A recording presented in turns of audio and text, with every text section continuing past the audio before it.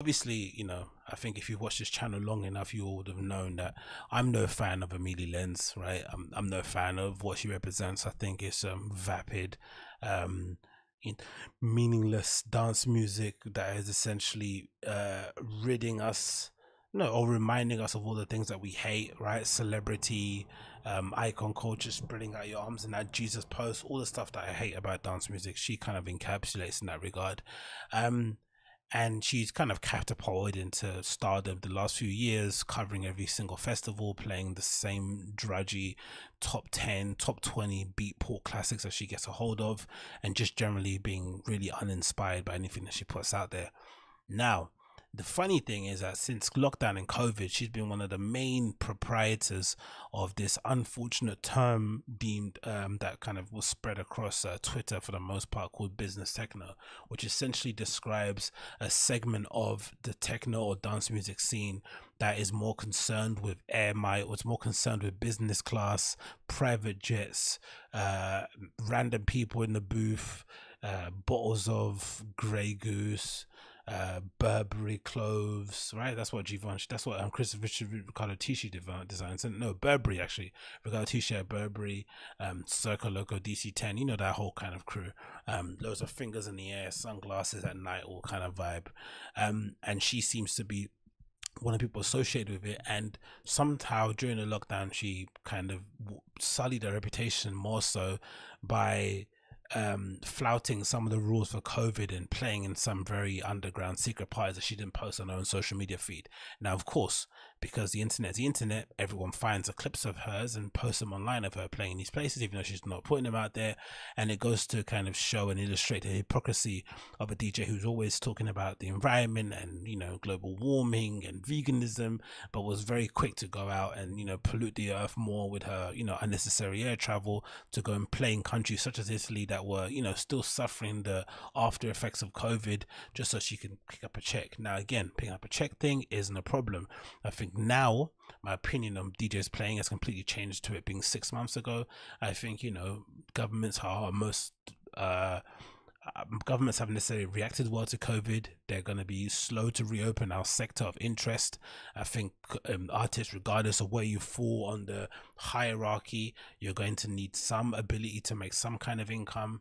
No one is rich forever. If you have no way of making money, all you're going to have is outgoings. I completely understand that, but it's just I guess a hard pill to swallow for some of the middle tier and kind of bottom tier artists who prior or during the kind of beginning stages of COVID, everyone sort of had, or the people that I was kind of listening to had this naive hope that somehow COVID would necessitate the return back to the roots of dance music, right? Going back to kind of local communities, promoters promoting local artists and giving them the platform to play in front of a captive audience. Because guess what? If we're all locked indoors and we all get sent out at the same time, you won't care who's playing behind a booth. You just want someone to play and kind of carry you through the entire night. So why bother going and booking a Sven Var and Marcel Dietman and Ben Clock, all these people, when you could just book somebody around the corner in your hood, in your area, who could play just as good as a set if given the opportunity, and obviously they get a chance to play in front of a captive audience, blah blah blah blah blah. But that didn't happen. Unfortunately, the reality of it is actually what ended up happening again, which is kind of, kind of goes to show some of our maybe naive hopes, was that because of the lack of options available, because of the restrictions that were imposed on promoters and on the countries, the promoters that were putting these events on, that were putting their money on the line and also risking their reputation and the health and safety of everyone else at the event, they didn't want to take any chances. So they'd much rather book the certified DJ who can sell tickets, right, especially in these uncertain times, then go and book somebody unknown in the hopes of getting people out the same way. You're just not gonna, I guess, attract the same crowd if you book, unknown DJ in your local hood as opposed to Nina Kravitz. Now, my opinion, I completely disagree with that, and I think in this era or in this period in time, even if it was wherever in Italy it may have been, where they basically, they're quite possibly might be the best dance music fans in the world in terms of their fandom for DJs and stuff, but I think even in a place like Italy where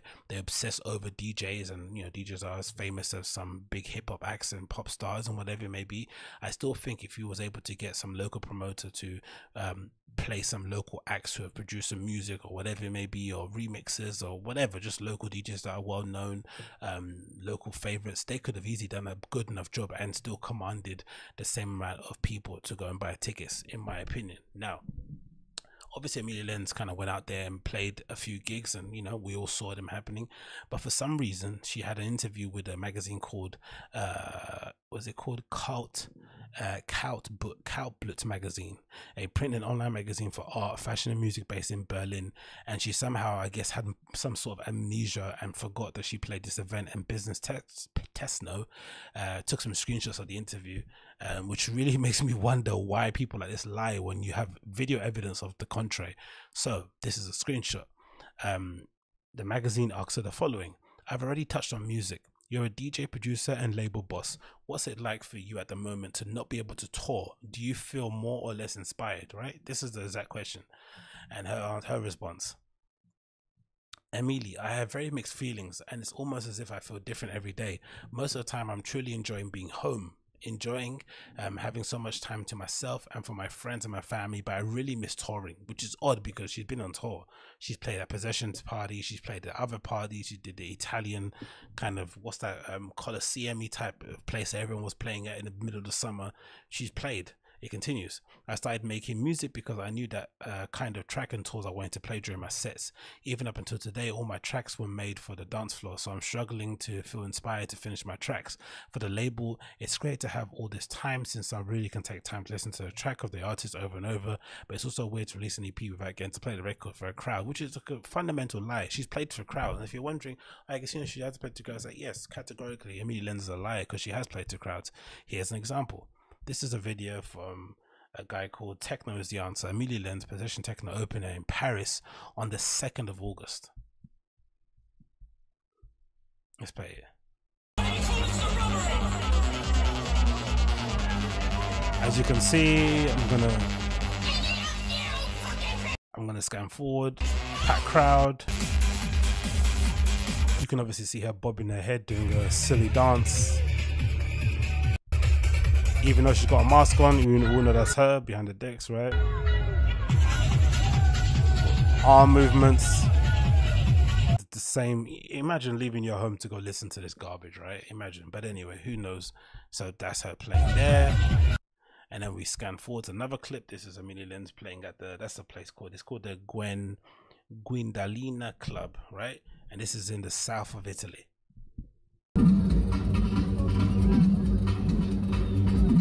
Quite clearly, right? This is on what, the 15th. This is the couple of weeks after the Possession party. So all this nonsense about not being able to finish tracks because you can't hear them on the dance floor. Isn't that a dance floor? Aren't those people? Aren't those tracks that she's playing?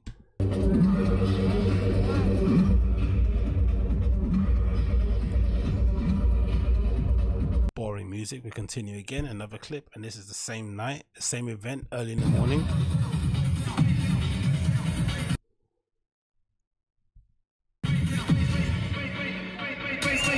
Quite clearly there she's there, and like I said, I don't have any issue with these people going out and playing their music for whoever crowd that wants to go see them.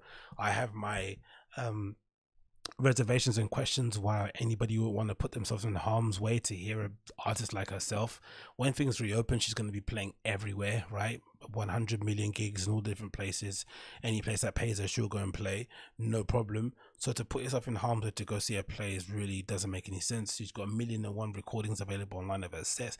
It doesn't really make any sense to leave the house for that. Now, in her point of view, yes, make your money, make sure you pay your bills, that's all well and good, but again, why lie? Why lie? There's no need to lie because there's video evidence out there. So it makes me think that maybe this segment of DJs is ashamed or embarrassed by what they did prior in the summer, which again, I don't blame them for. I think they took matters in their own hands. Governments weren't necessarily providing the right amount of instructions, directions or guidance. But I wonder if there's a level of guilt, especially for an Amelie Lenz, having played in Possession parties, you know, traveled most of Europe during the time, you know, of this pandemic, and the places that you have traveled have now had a second spike. You know, Paris is essentially shut down.